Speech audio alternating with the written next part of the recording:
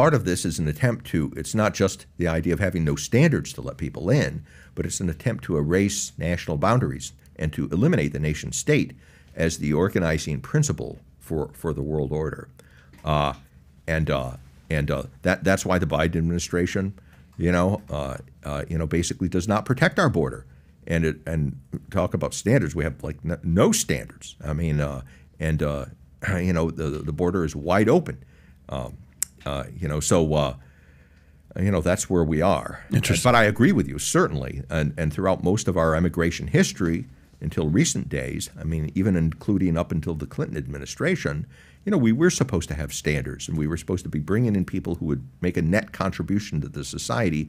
And immigration policy was supposed to advance the interests of the American people who are living here and help make all of our lives better. I was under that impression. So let's talk about Russia and Ukraine. If I may, because as you're saying this, I'm thinking there's nobody more nationalistic that has American pride as this immigrant right here, right? Born in Iran, made in America. And I found that seems to be true with most immigrants. They're lucky to be here. They're happy to be here.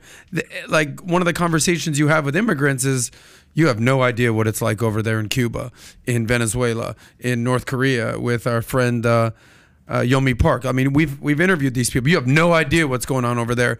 So you're talking about the immigration policies. It seems to me that it's the Americans who are born here that are the ones who are a little anti-American, if you will, the far left of the Democratic Party. They're the ones, in my estimation, they're the ones basically saying, oh, like, we're the bad people, we're the bad guys. They're kind of been indoctrinated or ingrained into this school of thought, where the immigrants are like, dude, you have no idea what it's like out there. Could you speak to that a little bit? What are your thoughts on naturally born American citizens being a little more anti-American than even the immigrants you're referring to? Probably a lot more anti-American than the immigrants they're referring to. Those people who have experienced living in authoritarian or totalitarian regimes, of course, really appreciate this country.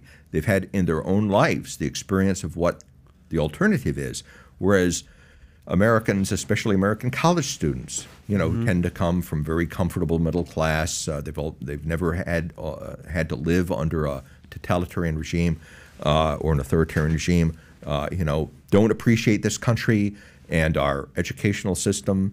From the high school level all the way up, has become a big brainwashing machine for leftist views, which includes anti-Americanism. I remember when I was in graduate school. I mean, and this was back in the 1980s.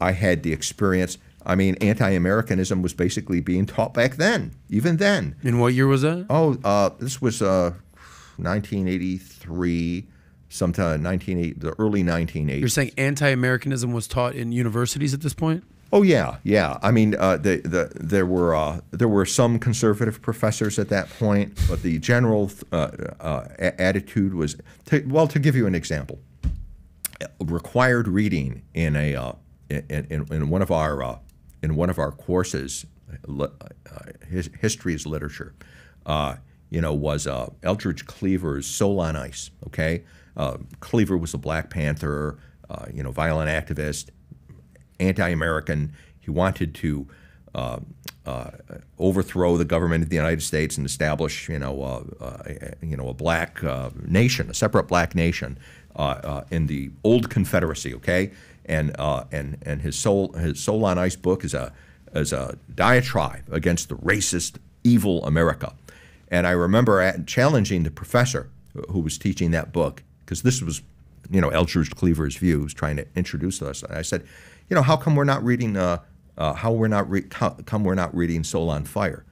Because Cleaver,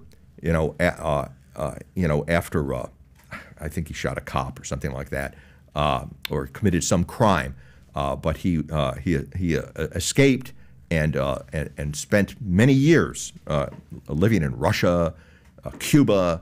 I don't think he went to China, but basically authoritarian and totalitarian regimes. And then he went to the U.S. Embassy and begged to come back to the United States. And when the complaint, and even if he had to serve jail time, okay? And when he got off the plane, he kissed the tarmac, literally kissed the ground of the United States, became a Christian, and eventually ran as a Republican member of Congress in Los Angeles, lost. But his soul on ice, is a warning to people who used to believe, as he did, that America is the greatest country on earth, that we should all be grateful here, and they did not teach that. So if you like this clip and you want to watch another one, click right here. And if you want to watch the entire podcast, click right here.